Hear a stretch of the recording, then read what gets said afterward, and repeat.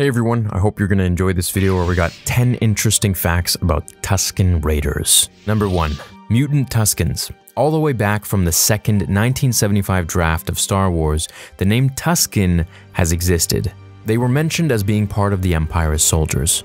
By the third draft, they had become the desert natives that rode on giant banthas. Also known as Sand People, they were designed by Ralph McQuarrie, who considered them to be mutated humanoids, which is why he gave them the goggles, mouthpieces, and filters that they wore, as a consequence of those mutations. From Breaking Mules did sound designer Ben Burtt discover the Tusken Raiders' distinctive wails, which made the desert dwellers even more frightening when they attacked Luke. Number 2. They got much more respect in the prequels.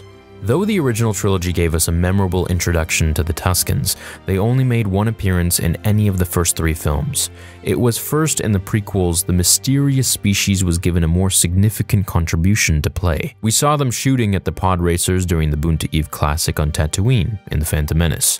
Then of course, there was the Tusken Raider tribe that Anakin Skywalker slaughtered, which was such a pivotal moment in the young Jedi's turn to the dark side of the Force in Attack of the Clones. Though they aren't physically present in Revenge of the Sith, Palpatine does bring the Tusken Raiders up to Anakin after he decapitated Count Dooku on General Grievous's dreadnought, the Invisible Hand. The Dark Lord wanted to remind the Jedi about his murder of the Sand People and their tribe after what they did to his mother. Number 3. They are a warrior culture.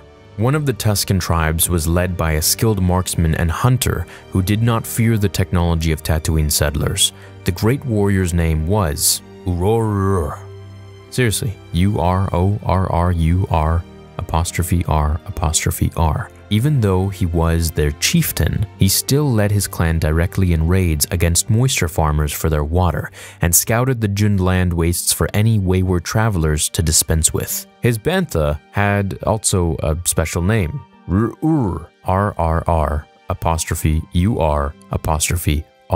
Try to say it for yourself. He had been the alpha male of his herd before it had been taken in by the tribe. The banthas were very precious to the Tuskens, and they were tended to by the Urur, who was also an authority on how to use the Tuskens' traditional Gederfi stick. He was the Tusken who attacked and almost killed and startled Luke Skywalker. Then there was the tribe's wildcard, a Tusken the other members considered too rash, Urur. He was a very aggressive warrior who tended to wander far off their tribal territory, all the way to Mos Espa just to raid some moisture farmers. Then again, he also liked talking to his Gederfi stick. So, who knows? Regardless, his behavior made the tribe think he was too unreliable for leadership. Number 4. Why they actually hate pod racing.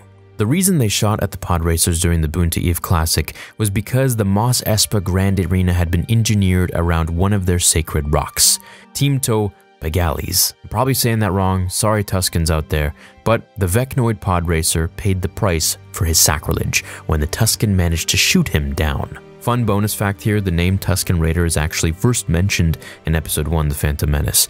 Back in A New Hope, they were just called Sand People. Number 5. I come in peace. The book, The Galactic Phrase Book and Travel Guide, teaches that the standard greeting for peace that Tuskens give each other is ya. However, when you say that greeting, it's best if you lower your pitch as much as possible.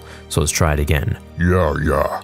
Okay, I'm gonna sound like an idiot here, but Rurarusha if I didn't butcher it too badly, it should mean I come in peace. Raka Is I surrender. Among the few beings in the galaxy that ever really tried to communicate with the Tusken Raiders was anthropologist Mammon Hool, a male Shi'ido who was also a geneticist. Now he was trying to escape the guilt from a past mistake, and he managed to infiltrate a Tusken clan and study their culture. Number 6. How they got their names.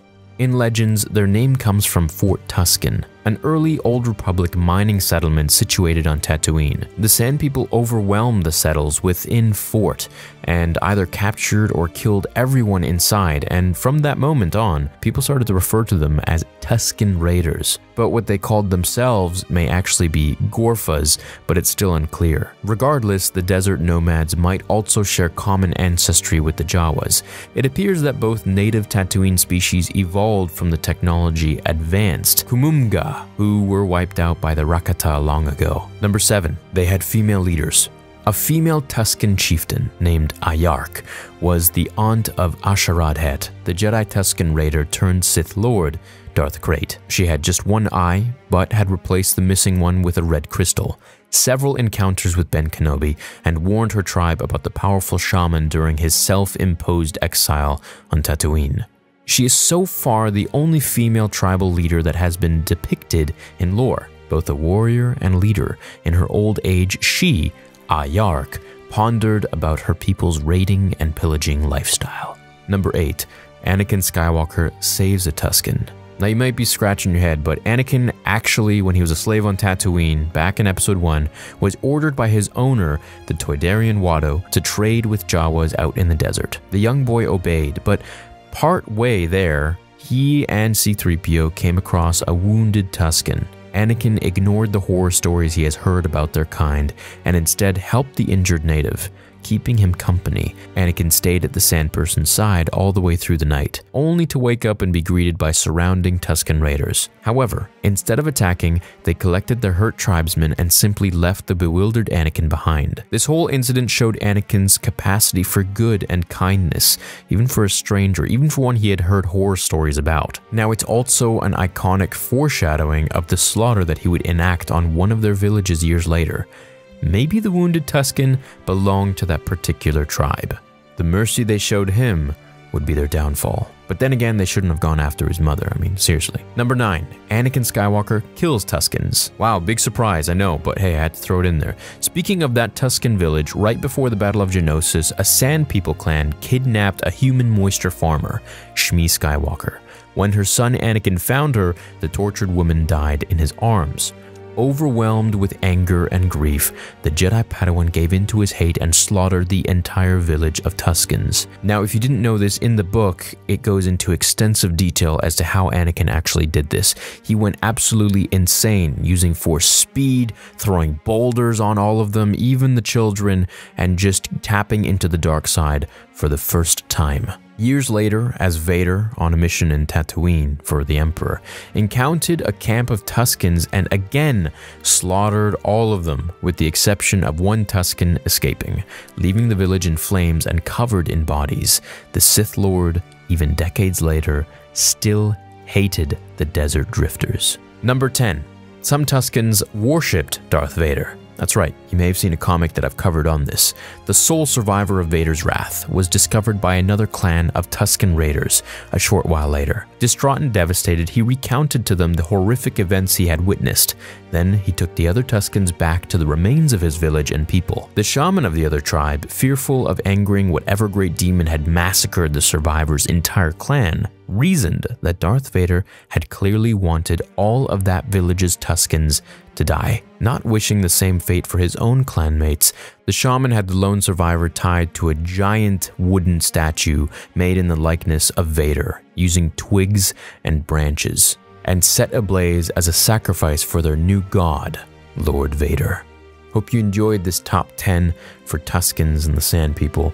If you learned something new, let me know in the comments below, and if there's something that I didn't mention that you thought was pretty cool, let me know as well, and I'll cover it in another top 10 for the Sand People Part 2. Have an awesome rest of your day.